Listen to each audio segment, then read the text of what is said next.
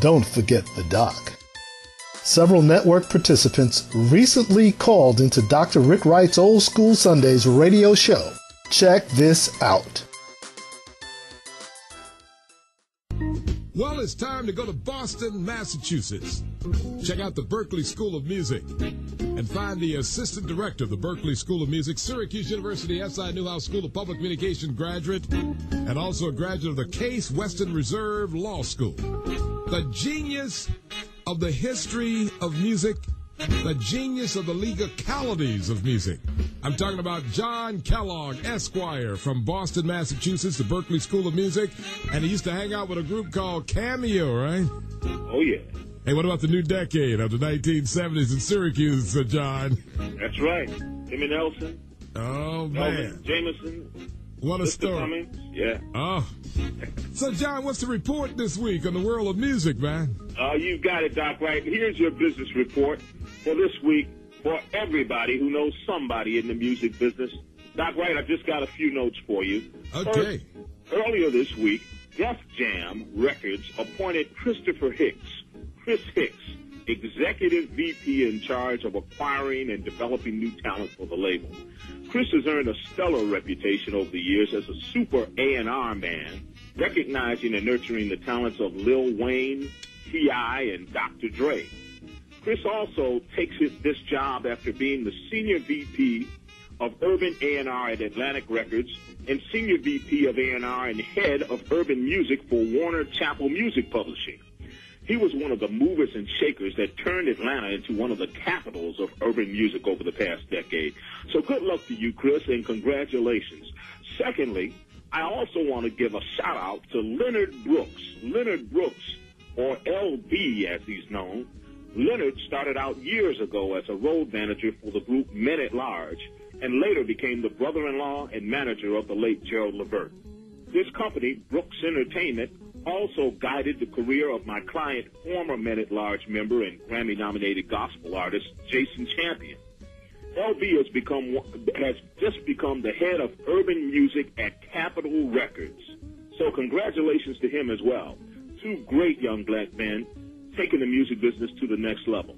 And lastly, it was announced this week that Boys to Men will continue its world tour after their performance with Al Green at the Grammys. And get this, Doc, the tour also includes a date at the New York State Fair in Syracuse on August 28th. So get ready, Salt City. Bring it. Oh, yes, coming to Syracuse. All right. That's right. I may have to stop through for that show. Well, you came through last year when I was broadcasting live from the great New York State Fair. I looked up, and we were coming from the Pan-African Village, and looked up, there was John Kellogg at the New York State Fair, about 100,000 people out there that day, man, and you came through, and I had a ball, man. Yeah, it was great seeing you. Always great seeing you. Well, John, how are things in Boston, Massachusetts this afternoon? Well, it's kind of cold, and we're expecting a lot of snow. They say we're going to get 14 inches by the end of the day. So we just might have a snow day. Hold it. Run this by me again. How many inches in Boston? 14 inches. Catching a big storm.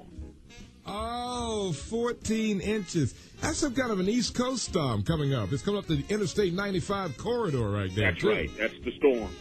Well, John, while I got you, one more thing. Yeah. What about the performance rights that are happening right now? All the people who sing songs are trying to get some money. They're trying to get paid, not just the songwriters.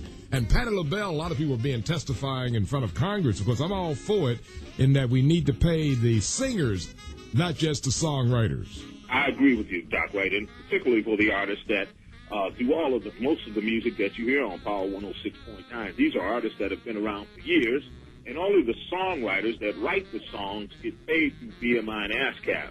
But now the performers want to be paid also, and they're really pushing Congress to enact a law that will enable them to get paid when their songs are played on the radio. So I hope it happens, because you know how I feel about that. Oh, yes. Well, John, thank you so much for being my in-resident music expert and giving us and keeping us abreast of what's happening in the music world.